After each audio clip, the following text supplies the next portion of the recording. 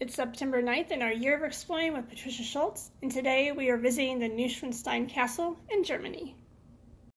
Commissioned in 1869 by King Ludwig II of Bavaria, also known as the Fairy Tale King or the Mad King Ludwig, the castle was intended to be a personal retreat in homage to the renowned composer Richard Wagner.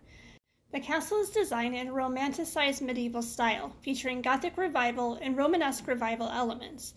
Its fairy tale appearance is enhanced by its romantic location on a rugged hill against the backdrop of the Alps, and it's easy to see why it was the inspiration for the Sleeping Beauty castle in Disneyland.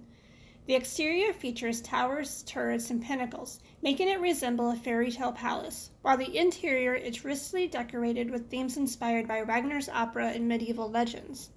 Some popular features include the throne room, designed to resemble a Byzantine basilica. It is adorned with murals, a mosaic floor, and grand chandelier.